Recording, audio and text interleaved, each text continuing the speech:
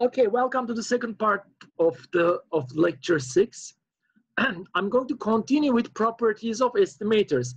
And actually, I have already talked about the mathematics of properties of estimators. What do I mean by that? I have talked about, I have given examples that once we suggest an estimator, once we suggest a statistic to be as a candidate estimator, what we do is we find its expected value of that estimator, and we would like to check whether this is equal to theta, the parameter of interest. Then what we do is in the second step, we find the variance of the same estimator, and we would like to see how much the variance of the population is decreased. And we saw that it was decreased by n if theta hat were equal to sample mean. That was basically the general strategy. And still the thing that we have not talked about, how did we start, how did we suggest this statistic, this estimator at the very beginning is still a question mark that I'm going to talk about at the second part of the lecture, second part of this lecture. Now I'm going to talk about that expected value and variance operations, which is applied on the estimator more formally. Now, what we, as I said, again, we suggest an estimator and we find its expected value. And if we subtract this value from the parameter of interest, the result is called bias. That's what it says here. Now, this is a definition. This is the bias, actually, of that estimator that we have defined. So what do I mean by that?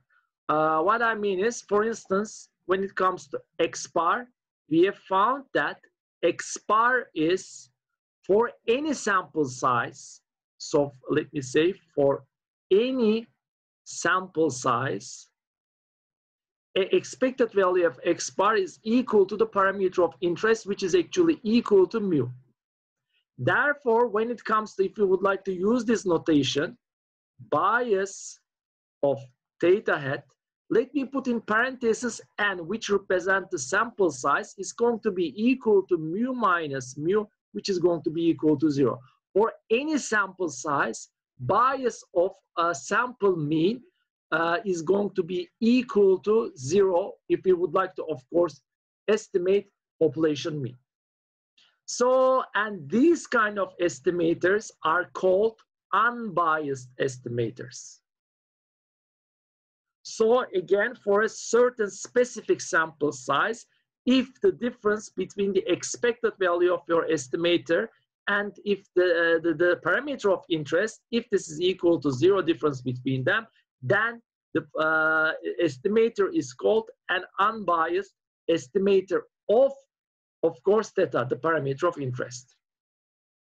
For instance, for all distribution theory, actually, if you recall, we derived this result without mentioning any distribution of X. X bar is an unbiased estimator of mu. For any population, we can use X bar, we can use X bar. Well, of course, there's going to be also the second thing that we are going to talk about, variance. But if you would like to obtain an unbiased estimate of mu, we can use X bar. This is the first thing. Now, what about, for instance, median? Now, median is also an unbiased estimator of mu for normal distributed X. What do I mean by that? If the original distribution of X is normal, so it's like that, so I'm plotting a standardized normal distribution, but it may be around any mean value, it doesn't matter. Note that both mean here and median and actually mode, they are going to be all at the same location here, since this is symmetric distribution. Therefore, when you take a sample from that population, I again shown in dashed lines, if you take a sample of n different values, so X is equal to X1, X2 to Xn. When you apply X bar sample mean here, expected value is going to be mean. But when you use actually x tilde, which is the sample median, expected value of x tilde is also equal to me. So for a normal distributed sample, using sample median also seems to be a very good choice because its expected value is equal to mu. But note that I previously said that when you have a sample, even if you take the first element of that sample and find the expected value, you also find it to be unbiased. It's going to be equal to population parameter. So being an unbiased estimator is not a sufficient criteria for a good estimator. For a statistic to be a good estimator, being unbiased is actually, especially referring to machine learning nowadays, this is neither necessary nor sufficient condition. Yet classical statistics, starting from the 1920s, usually has dealt with unbiased estimators, so it's still a very good property, but it is not at least sufficient. Now, one interesting point, recall that we have defined in the very first chapter sample standard, sample variance as x minus x bar squared all over these values. So deviation from the sample mean value squared. I said this is very much like average, but not. What do I mean by that? If this were exactly averaging, then we would have divided by this value from I1 to n, summation of these values by n. But we didn't do it. For some reason, we divided this by n minus 1, and we call this sample variance. And that n minus 1 is actually, and I'm going to prepare a bonus video related to that, although this is one of the, I think, assigned questions.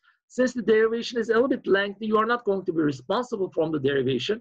But that's, I think, a very interesting thing. I mean, one may easily wonder why n minus 1, but not n, right? The reason is actually, I'm going to talk about that in that video. Anyway, when you take the expected value of s squared, which is expected value of x squared over n minus 1, interestingly, you find this expected to be value to be equal to the population variance.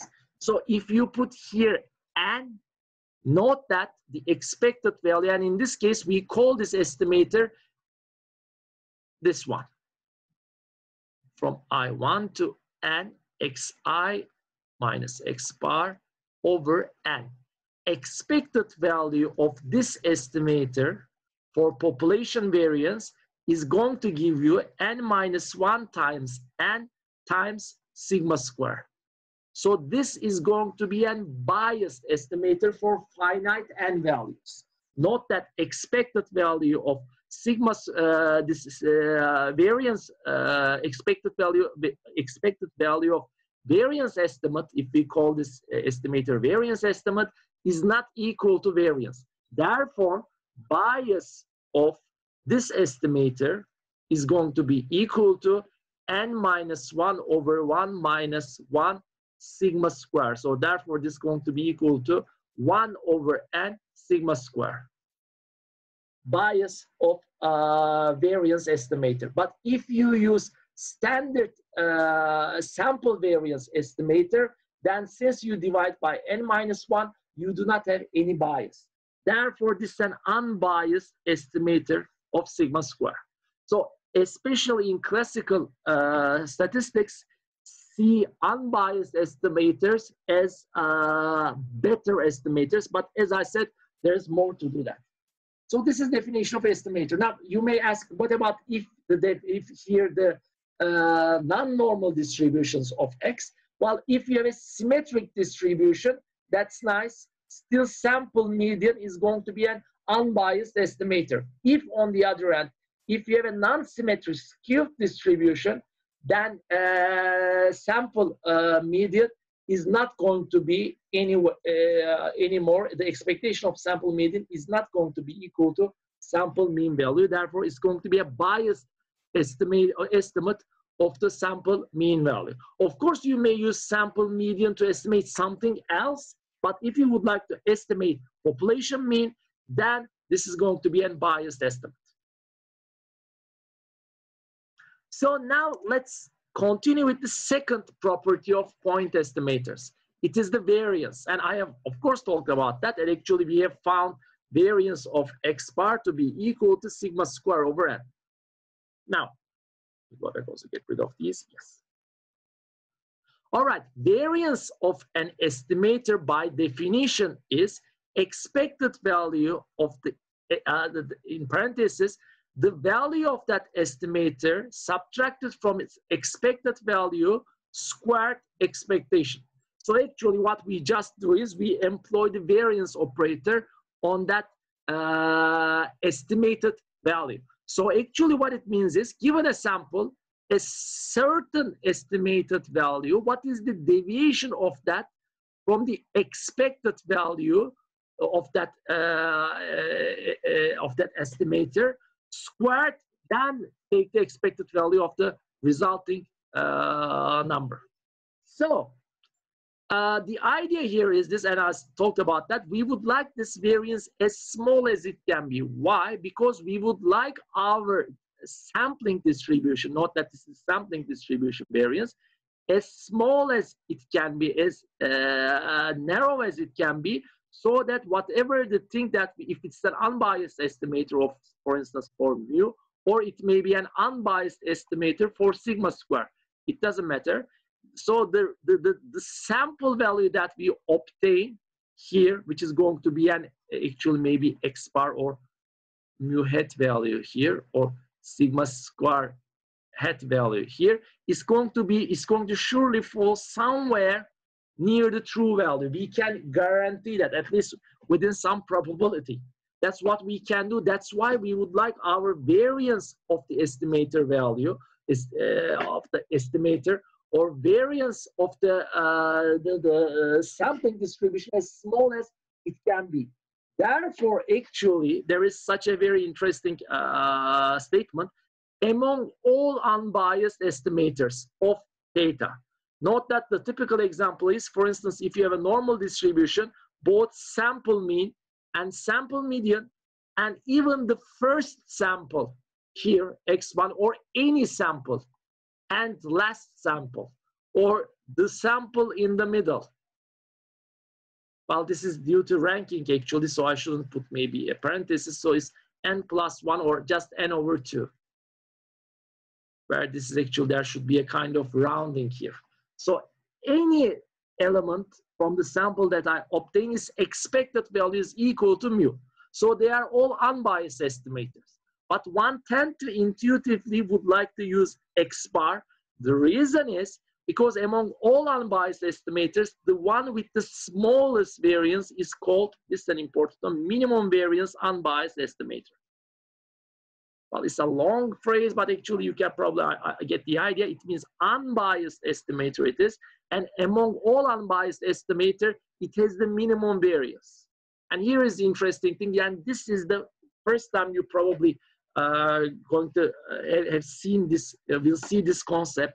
The reason why we learn averaging is starting from elementary school is because of that reason. It is, if you have a normal distributed data, X, then sample mean is the minimum variance unbiased estimator of population mean, or population location estimator mean. So I repeat again, we have a Gaussian distributed X, and we take a sample of any size from that, and what we would like to do is, we would like to estimate population mean. Which one would you use? X bar, X tilde, sample median, or mode, or the first value of that sample, or end sample value, whatever. Now, although actually all of them are the expected value of being equal to mu, the one with the smallest variance is this one. Oops. And if I can show it, yes. This has the smallest variance, and we have found this variance to be equal to sigma square over n. For other ones, actually for tilde, for actually we know that for x1, if you take this first observation, this is going to be sigma square. Therefore, we can very easily see that sigma square over n is going to be smaller, equal to sigma square. It depends on, and if n is larger than 1, then this is going to be smaller. And this is the same case for also median or other estimators. So this is the, as I said, so the reason why we use sample mean is that much commonly used in real life. But for instance, sample median is not that much commonly used, is because of that reason. For a normal distributed X, among all unbiased estimators, this is the smallest variance, and that's a great advantage. Well, there is also the concept of standard, if I can put this here, yes. Standard error, an estimated standard error. Nothing new under the sun. Standard error of an estimator is simply shown with this, and we have already, for instance, we have shown that variance of X bar is equal to sigma square over n. What we call standard deviation of X bar is actually called standard error of X bar. You can use both of them, but since X bar is a computed quantity, unlike X, note that X is a measured quantity, so we have a standard deviation of X. On the other hand, X bar is a statistic, it's a computed quantity. It's a random variable, it's still a computed quantity from the sample. Therefore, we usually use the term standard error of X bar. So standard error of X bar is going to be equal to sigma square over r. I'm sorry, it's going to be square root because it's standard deviation. Therefore, it's going to be equal to square root of r. And this is basically what it says. Standard error of X bar is going to be standard deviation over square root of r. Now, this may seem a little bit complicated, maybe box inside another box inside another box kind of approach, but I have to go one step further because we are going to be using this approach for the rest of the lectures. Well, here is the thing. This standard error of theta hat actually contains sigma, which is another population parameter. So let me remind you where we are. We would like to estimate mu. This is the population. But there is also sigma square here. But let's say that I don't care about sigma square for the time being. I would like to just estimate this value. That's great. You take a sample here. What you do is you employ the X bar sample mean operation here or statistic here. And then you obtain an estimated value here. And then you are going to use this estimated value for mu hat. That's great. And what we would like to also find is to have an idea about the standard error. Standard error of X bar is going to be equal to standard deviation of X here, this random variable, divided by square root of f, which is the sample size, x1 to xn element. You may ask, why do we need this to find the standard error? I'll come to that in the next lecture. But the thing is that here in this equation, although this X is computed here from that sample, when it comes to finding the standard error of X bar, we have a population parameter. So since we do not know, in reality, we would not be also knowing sigma square practically. Therefore, this seems to be unknowable or unknown because we don't know sigma. So here is the thing. If we don't know sigma, which is the case, instead of that, we can estimate the sigma. How?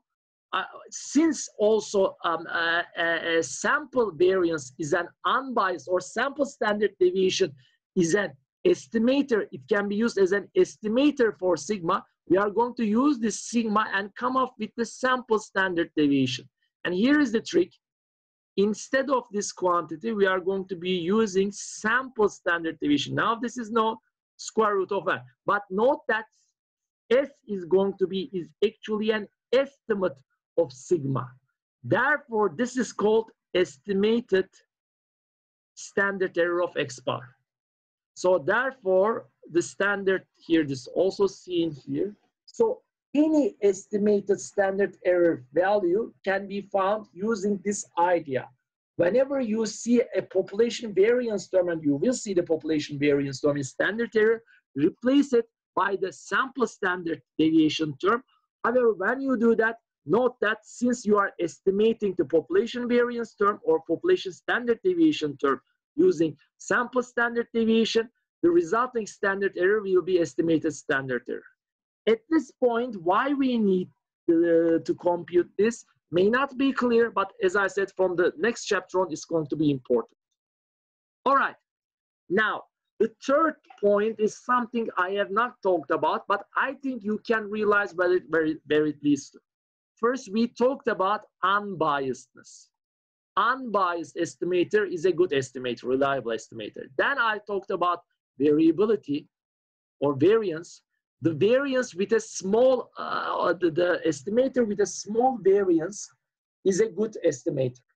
So the best estimator, how can we find it? For instance, can we have an estimator with small bias? Well, there's going to be a bias here, so it's not unbiased estimator, but a very small variance. On the other hand, compare it with an unbiased estimator, but it has it has a little bit larger variance. Which one is better? So we need an objective measure, and that objective measure is actually what we call mean squared error. Mean squared error of any estimator is defined by this equation. It is simply equal to, we can use this practical equation here. This is a very short derivation, which you are not responsible. This is bias square and variance of that estimator. So let's remember, if the estimator has zero bias, then this is going to be equal to 0. For instance, instead of this one, let's again talk about our sample mean. Mean square of sample mean is going to be equal to bias of sample mean square plus variance of sample mean. Bias of sample mean is equal to 0 because bias is, note that first find the bias, then find the square thing here. But we have already shown the expected value of x bar is equal to mu, therefore it has 0 bias. Therefore, this is going to be equal to variance of x bar, which is population variance divided by n. So mean square error of x bar is equal to this. If you can come up with a statistic smaller than this mean square error, it's going to beat x bar. And really, actually, it is possible in some cases. Actually, depending especially on the distribution, it's going to be pretty much possible, which I'm not going to go into detail. But we, for instance, talked about, remember this definition, that, where is that definition? All right, let's get rid of these. Here it said minimum variance, unbiased estimator. So among all unbiased estimator, the one with the minimum variance is called MVUB estimator. That's great, but there may be biased estimators with even smaller variance. And I repeat this again, I'm not going to go into the detail. There are many estimators, like starting from 70s, starting from what we call rich regression. Then it has turned into more statistical learning, less so, and then now it's in all machine learning. We have what we call biased estimators, and although they are biased, so their expected value is are not equal to the parameter of interest, their variances are smaller, so their mean square errors are actually smaller. So the estimator with the minimum mean square error is usually what we call the most efficient one. Now, as an example, we can talk about two estimators with the distributions that you see on the left-hand side, with the sampling distributions that you see on the left-hand side. So the first estimator of the parameter of interest is theta, and the first estimator that we use is theta 1 hat, and its sampling distribution is this one. Please note that in order to understand this question thoroughly, you have to have, you are expected to have understood the sampling distribution concept. So this is the sampling distribution. Let's say this is for sample size, and this is the sampling distribution of theta 1, and this is the sampling distribution of theta 2. The question is, for this sample size of n, which estimator would you choose to estimate the parameter of interest? This one. Of course, since the exact distributions are not given, we are not going to be able to find the exact results, here. But let's talk about it at least conceptually. Next, I'm going to solve a previous quiz question, which is going to give you some numerical result. Here, the expected value of this first estimator, expected value of this first estimator is, as you can see, since this is very much like Gaussian distribution, at least I try to draw it like that as much as I can, this is going to be equal to the parameter of interest theta, which means bias of theta 1 hat is going to be equal to expected value of this one minus this one, which is going to be 0. An unbiased estimator. And this is a good thing. But note that why this is good is because it's going to have 0 contribution to mean square error. This part is going to be 0, and we don't want this mean square error to be a high value. Therefore, what we need is to compute this quantity here. We need to find variance of the first estimator. Here, so this is related with the square of this width of the data. So therefore, we can write that mean square error of the first is going to be equal to variance of this estimator, right? Because the bias term is going to be equal to 0, bias square is going to be equal to 0. That's what we are only need to compute. And this is going to be computed from the square of the width of this distribution. Now, when it comes to the second estimator, note that this is also a Gaussian distribution, right? So let's say that sample size is something like greater than 30. Therefore, almost all of the sampling distribution will be close to Gaussian. Therefore, we can use this logic. Expected value of the second statistics or estimator is not going to be equal to theta. It's going to be equal to, let's say, some data delta value. So it's going to be equal to theta plus delta theta. So therefore, bias of the second estimator is going to be equal to expected value minus the parameter of interest. So therefore, there is going to be a bias. It means that even if you do this measurement, if you do this sampling an infinite number of times, it won't converge to the true parameter value. And that seems like a disadvantage, but that's not the whole story actually. What we are really interested in is the mean square error value. Note that the variance of this estimator is variance of the sampling distribution is also pretty much small compared to this one. Therefore, we also need to find variance of the second estimator, right? So therefore, this is going to be proportional to the square of the width of this distribution. Therefore, mean square error of the second estimator is going to be equal to this variance of delta 2 plus delta theta, we may call this, which is the bias, but let's call it just simply bias of the second estimator square. So here the competition is between those two terms. This term, actually this one and this one. Which one is smaller is going to win this race. So therefore, the first estimator has 0 bias, but it has a relatively large, which means that for any sample, you may be distant from the parameter of interest value. Your sample statistic may be distant from the parameter of interest. Well, in the long run, if you take the average of all those, they are going to converge to the parameter of interest, but the variance is high. Whereas for the second estimator, whenever you use the estimator on a sample, you are going to have these values here,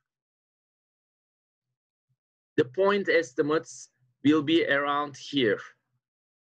Now it's going to be in a seemingly narrower range, but note that there is going to be a bias from the true value. So the competition is, as I said, between those two. So whichever has a smaller mean square error value means that that estimator is more efficient. So what we call a better estimator in statistics is actually a more efficient statistics. And that should wrap everything up. So when we would like to, for instance, we would like to estimate a population parameter, this again our population, which is always a circle, and any population parameter, here for instance it's mu. We would like to use the most efficient estimator from on a sample so that we can estimate this mu value. And when it comes to normal distribution, if this population is normal distributed, when you take a sample, the most efficient statistic to estimate the population parameter mean is sample mean. Sample median has a lower efficiency, and taking a single observation here is a smaller also efficiency. Although they are all unbiased, their variances is going to be, this variance is going to be smaller than this one, smaller than this one. Therefore, mean square error of this estimator is going to be the smallest with the highest efficiency. On the other hand, well, there are cases, for instance, well, I'm sure you have, I'm not sure, but you may have experienced something like this during your experiments. Let's say you repeat your experiment 4 times. Then you, for instance, get rid of the highest and the lowest values. For instance, let's say that we have ranked these values like that, from smallest to the largest. Therefore, you do not consider these values and you take the average of those two. Well, this is called trimmed mean or trimmed sample mean. Now, I don't know if you have ever used a method like this, but when you have some, especially seeing the extreme values, you get rid of these, you don't include them in your taking the mean value. So if you have ever done something like that, you are justified in asking me that. Well, you said, well, actually, I said sample mean is the most efficient estimator. But here, for such a case, we do not take the sample mean directly, but we perform an operation of neglecting some of the sample observations. Then we take the mean of the rest of the observations. But first, there is another procedure that we apply. So how can we reconcile this operation, this procedure, with what I've explained about sample mean? Well, actually, I said sample mean is the most efficient statistic if this population is normal. Especially when you have outliers, or where you are likely to have outliers, it means that this X distribution, the original variables distribution, is not going to be normal. But outlier, having outlier, there are long tails which refuse to die compared to normal distribution. Well, so actually, this may be something like a normal distribution, right? So this is going to be, as I said, my normal distribution, but this one has heavier tails. And this is going to be something that we are going to see, which is basically called T distribution. So, and in these tails, there may be some outlying values. For these cases, when you are a non-normal distribution with heavier tails, then the efficiency of X bar is begins to decrease. So for these cases, there may be better statistics, which means there may be more efficient statistics, and trimmed sample mean is one of them. I'm not going to go into those. These are actually called robust statistics, which I have already talked about previously when it comes to sample median and also interquartile range. It's an interesting topic, but it's out of the scope of our course.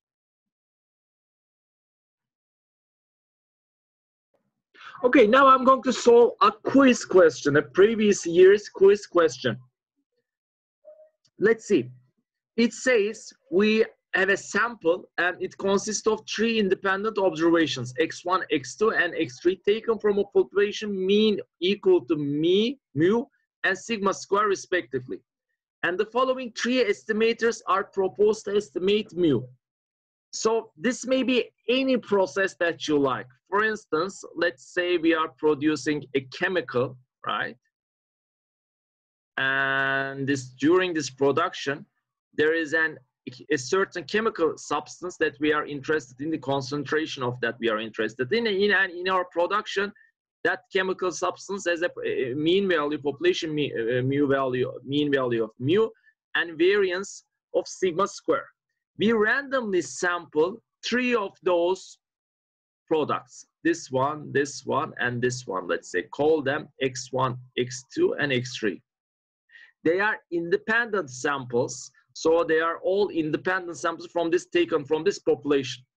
So using the x1, x2, and x3, which are actually the amount of or the concentration of that chemical substance in those products, we would like to estimate mu here.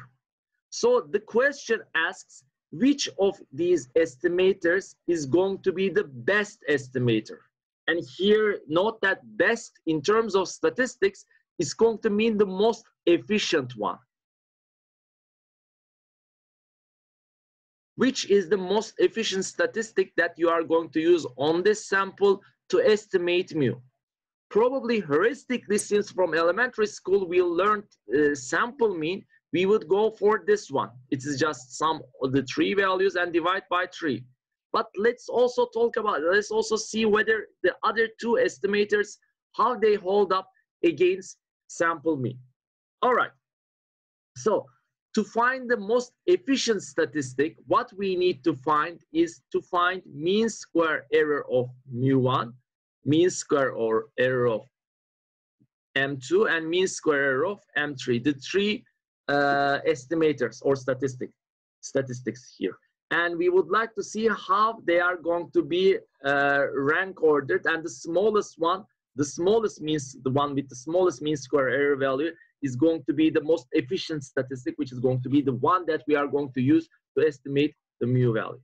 So in order to find the mean square error is equal to sigma square here plus bias square. We need to find these 2 quantities. So let's start with bias. So to find bias, it means we have to find the expected value of mu I. So it's going to be, expected value of mu1 is going to be 1/3 expected value of x1 plus x2 plus x3. And note that they are independent and each of them has the expected value of mu. So there are 3 mu's here. The expected value is equal to mu, which should be, I think, pretty much obvious. Now the second estimator. Let's see whether this one is not compatible or you cannot compete with the mu1 in terms of bias. It's going to be 1/3 expected value of x1 plus expected value of, I'm very sorry, here it's going to be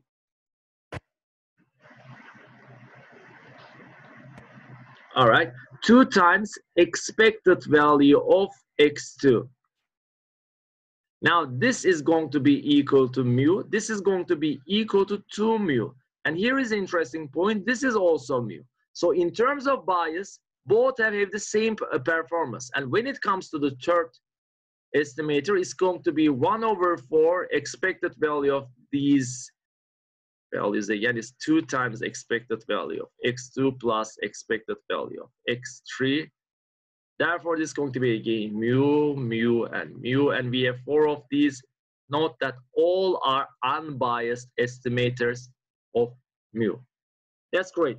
So what this is going to decide which one is the most efficient estimator is going to depend on their variance values. So what we do is we find the estimator. It's going to be equal to 1/9 times, I'm going to do this part a little bit fast, because I have already solved this. It's going to be equal to, let's use this rotation. So it's going to be variance of x divided by 3. Now let's see the second one. The second one is going to be 1/9 variance of x1 plus 4 times variance of x2. And since these are both sigma square, it's going to be equal to 5 sigma square over 9. Let me write this as 3 sigma square over 9 so that you can see the relation better. Now, this has a smaller variance compared to this one. So mu1 is more preferable compared to mu2. What about mu3? And note that in mu2, we do not use the third element in the sample. And the disadvantage lies in increasing the variance value. This is going to be equal to 1 over 16. That is going to be sigma square plus 4 sigma square plus sigma square, which is going to be equal to 6 sigma square over 16. Well, can we make this similar to, well, it's going to be 3 sigma square over 6. I'm sorry, 8. So it's going to be equal to, if you multiply those, if you multiply this term by 9, it's going to be 27 sigma square over 63. And this one is going to be equal to 20, write this clearly, 24 sigma square over 63, if I done this correctly. And if I multiply both sides by 8, yes. If I multiply both sides by 9, yes. Now, and when it comes to this one, when I multiply both sides by 8, it's going to be 63, and it's going to be 40 sigma square over 63. Now, these are the variance values. And note that since bias are all equal to 0 here, for all these 3 estimators, their contribution is going to be 0. So they are going to be basically equal to mean square error of mu1, mean square error of mu2, and mean square error of mu3. And when we order that, mean square error of mu1 is going to be smaller than mean square error of mu2, which is going to be smaller than mean square error of mu3, mu2. So this is the result. Therefore, the efficiency of mu1 is greater than efficiency of mu3, which is greater than efficiency of mu2. This is the best estimator. This is the second best estimator. This is the third best estimator. Estimate population mean. All right, now comes the last topic. This is a little bit of an advanced topic, and it for those who would like to pursue a career related with these issues, maybe in statistical learning, machine learning, or things like that, maximum likelihood estimators are going to be very important. But for the time being, the only reason why I'm talking about this this point is to make the issue which is related with how to come up with a statistic that's going to be conveniently used as an estimator at the very beginning. I'm going to try to answer this question, because up to this point we have always started with some what we call convenience statistics. We have already assumed that X bar is a convenience statistic.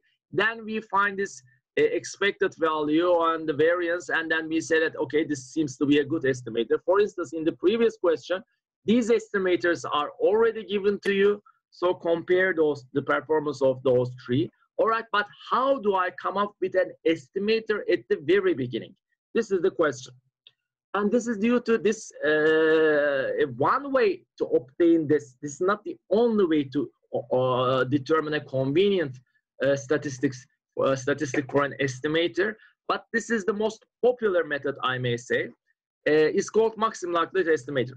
So there is something called likelihood function, and this likelihood concept is previously I have talked about that, maybe briefly, maybe I have just mentioned the phrase likelihood in Bayesian formulation.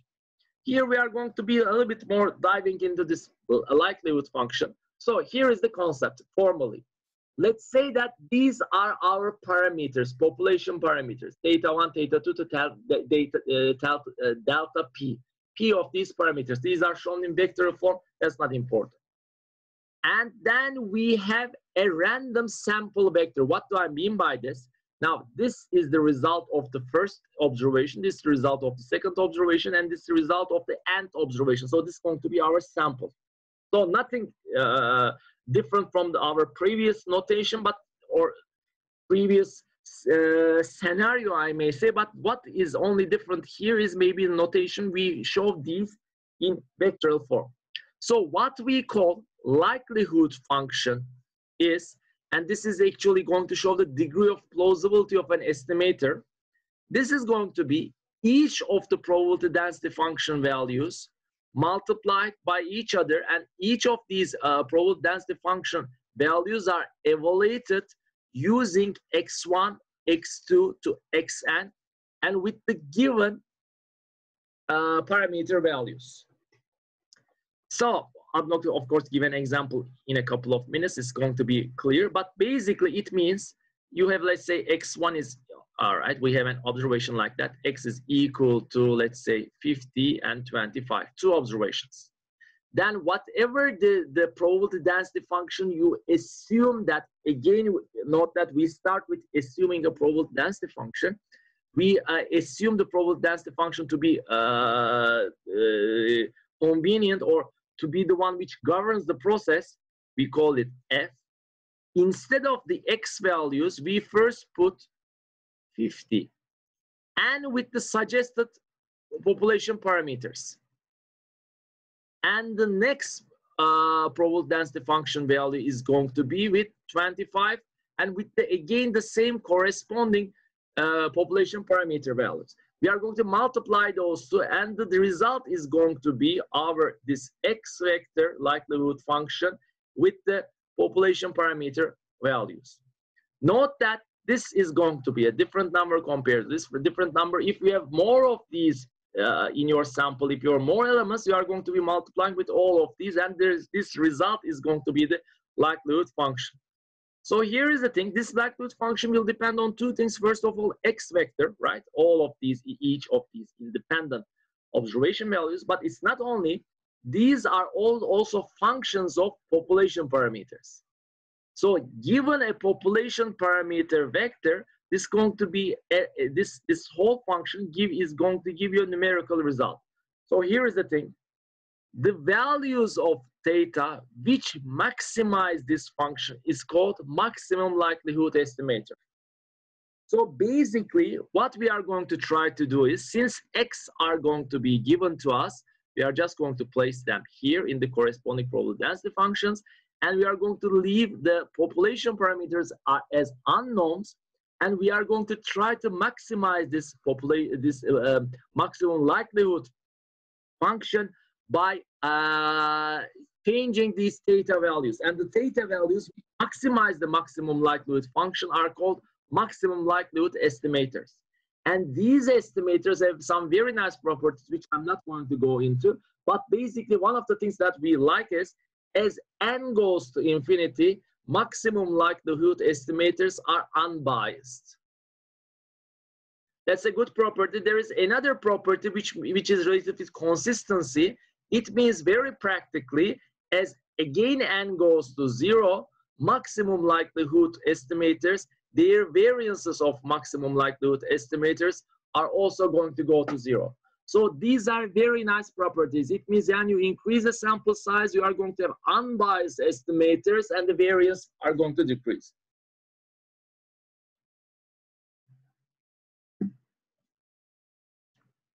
All right. Now, the best way to explain this is on an example, and let's try to do it. Let's say that, let me start from here. We are given, okay, we are talking about phone calls to an office. The distance between the time interval between phone calls. For some reason, we would like to play a game, and we would like to find determine the rate of phone calls to an office. And for that, what we do is, once a phone is called, starting from the time here, we measure the time until the next call. Then we measure the time until the next call. We measure the time until the next call, and we do this. All right. And let's say we obtain these results. 25 minutes until the next goal, 12 minutes until the next goal, 4, 13, whatever. And we obtain a sample of 5 observations. The question is, from these 5 observations, can we estimate, assuming that, first of all, these are independent observations, and assuming that the number of, the time interval between 2 successive calls in an office is exponential distributed. The exponential distribution is a single population parameter, lambda, which are the rate of calls. Can we estimate this parameter using these samples? This is the question.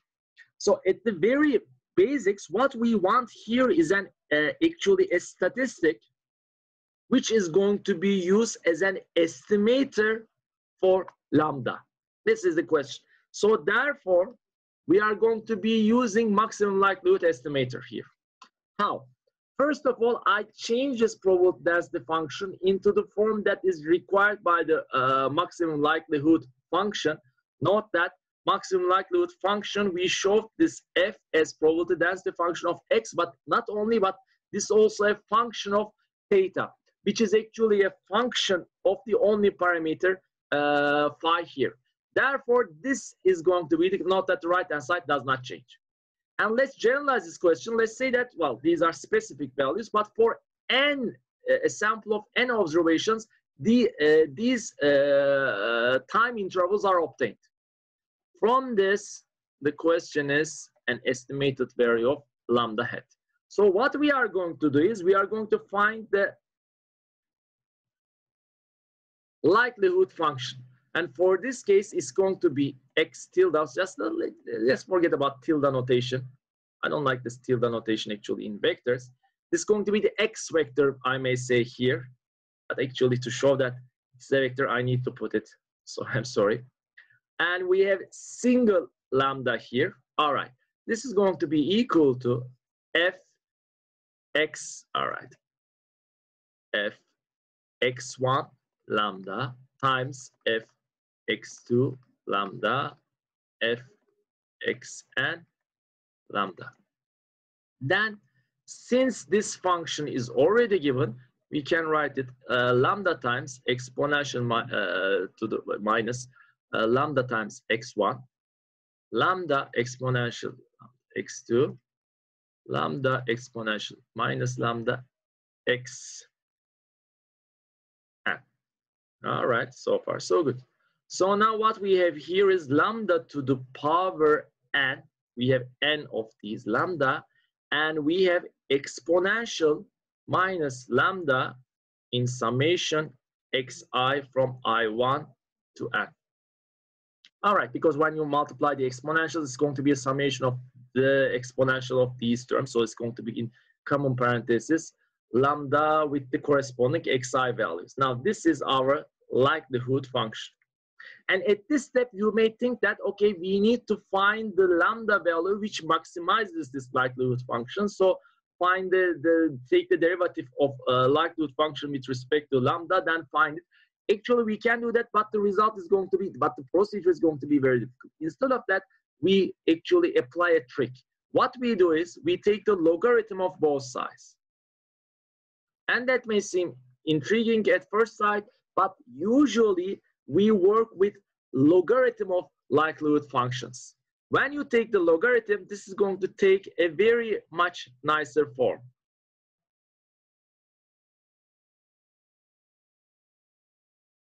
All right. Now I'm going to call this capital T. What's the meaning of that xi actually? If these are the distance between the phone calls, right, or the time interval between phone calls, it means add all of them together and find the resulting sum. This is called, this is T. So therefore, I'm going to be writing n ln phi minus phi times T. And this is the logarithm of the likelihood function. And here is the logic. Since logarithm is a one-to-one function, the maximum of the likelihood function will also be the maximum of the logarithm function. Logarithm of a maximum function, likelihood function.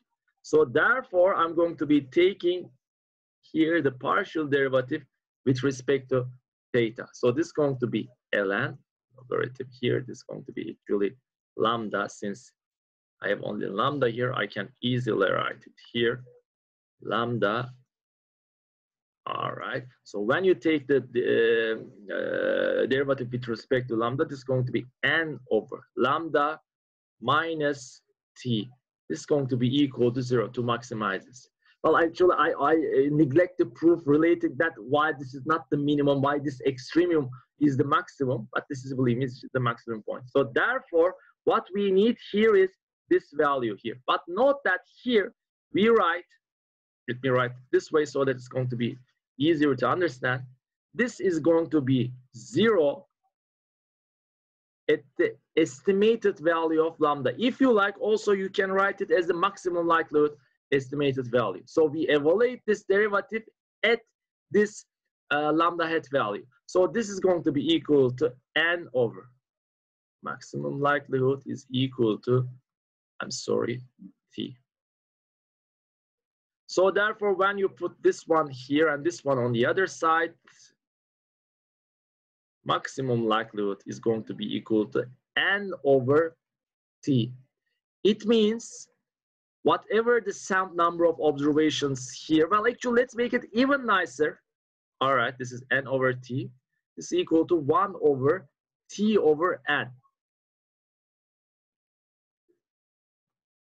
1 over, now instead of t, if you like, you can write whatever that t was equal to. It is xi, I from 1 to n over n. And note that this is equal to 1 over, if this x, each of them is the time interval between any two successive observations, right? Then it's going to be the average of these values. So the speed, the rate of calls, this maximum likelihood estimate is going to be 1 over x bar. So when it comes to this question, it's going to be simply equal to find x bar for this question. And they should be somewhere here, actually, I don't know where. So I'm going to take a calculator and see what the result is, plus 4. So this is going to be equal to, if you sum all these values, where is my pointer? 70 over 5 to 14, right? So the rate of calls here is going to be 1 over 14 minute to the power minus 1. This is going to be the maximum likelihood estimate of the rate parameter here in our exponential Poisson process. And this is going to be the maximum likelihood. There is maximum likelihood estimate. There may be other estimates, but this is the maximum likelihood estimate, and you can guarantee that as n goes to infinite, not maybe when n is equal to 5, but when n is equal to infinity, it's a very good estimator. It has very nice properties. Okay, I'm going to solve a second question. What about for a Bernoulli process? How can we find the p-value? What do I mean by Bernoulli process? Let's say that we have a coin, we flip it, but we are not sure that whether this is a pair coin. And sometimes it's going to fall heads, sometimes it's going to tails, and we get a series of heads and tails like this. Or let's make it more chemical engineering. Again, we are producing a product. It may be faulty or it may be good working, right? And most of them are fine, but sometimes we have a faulty product. And let's say we have a series like that. From this series, we would like to estimate, note that we assume that this is a Bernoulli trials process. Each of them is independent, right? And then there's constant probability of P of fault here. So we would like to estimate this quantity here. Given a certain series of these n observations, how can we find this P hat value? This is the question at hand. So now, basically,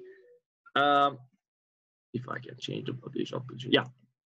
Now I'm going to show the probability density probability mass function of binomial distribution, Bernoulli distribution, in a little bit of strange way by this formula. First, make sure that we understand that this is the probability mass function is 1 minus p over 1 minus x probability of x.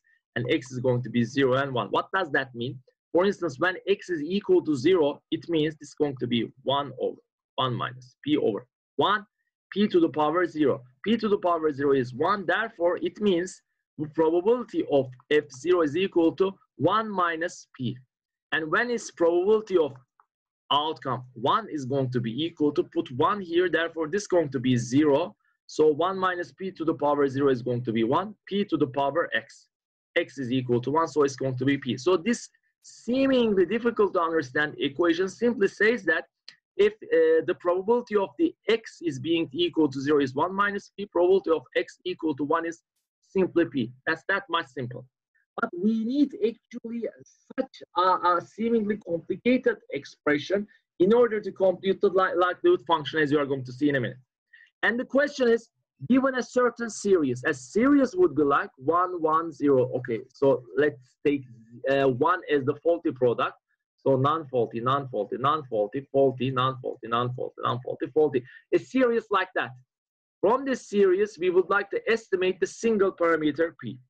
So what we do is exactly what we have done previously. What was the idea? Likelihood of x, right, with the population parameter p is going to be equal to, we are going to be writing this expression for each outcome, for each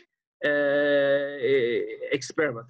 So it's going to be 1 minus p, 1 minus x1, this one, times p to the power x1, times 1 minus p, 1 minus x2, whatever the result of x2, 1 or 0, p to the power x2, 1 minus p, is going to be 1 minus xn, p to the power xn. This is going to be our likelihood function, the very strange strategy that we are going to follow. Then we make this function look nicer. In common parenthesis of 1 minus p, we can write 1 minus x1, 1 minus x2, 1 minus xn. All of these, we add those. So it's going to be, when you add these ones, it's going to be n. N minus is going to be xi from I1 to n. And the next term p is going to be equal to x1, x2, xn. They are going to be xi. I repeat again, xi can only be 1 or 0. So when you add these values, for instance, this corresponds to total number of, so if this is our series 0, 0, 1, 0, 0, 0, 1, it's going to be equal to just 2. These are the number of faulty products. So we are going to call this t. And now again, this is going to be t. And n minus t is not that, is going to be the number of zeros here. Is going to be the number of non-faulty products. So let's write it again in a nicer form. It's going to be n minus t, and we have got p to the power t. If you like, you can leave these summation signs as themselves, but it's easier to follow. The next thing that we do is take the logarithm of both sides. ln x p is going to be equal to n minus t ln 1 minus p plus t ln p. Then apply the derivative. The first derivative is going to be equal to 0 to find the extremum point where it is p at maximum likelihood estimate. This is going to be equal to 0. Right? So we have n minus t here with minus 1 minus p maximum likelihood plus t over p maximum likelihood. So if we multiply both sides with 1 minus p maximum likelihood and minus, all right, n times p maximum likelihood plus t times p maximum likelihood, it's going to be equal to 0. Let's go t minus tp maximum likelihood minus np maximum likelihood plus tp maximum likelihood equal to 0. These will cancel, and when you put it here, it's going to be p maximum likelihood estimate is going to be equal to t over n. And this is basically going to be equal to summation of xi values from I1 to n divided by n. It's going to be p maximum likelihood. And note that this is still going to be equal to this quantity. Again, sample mean. So it simply says that if this is your series, and if you would like to find the the maximum likelihood estimate of the failure probability here, the estimate is going to be simply equal to sample mean here, which is going to be 2 over, for instance, 1, 2, 3, 4, 5, 6, 7. And this is also probably very intuitive. If you would like to obtain a p-value, probability of success for this series, is going to be very likely that you are heuristically going to do is to add the trials, the number of trials with success divided by the whole number of trials. So that's it.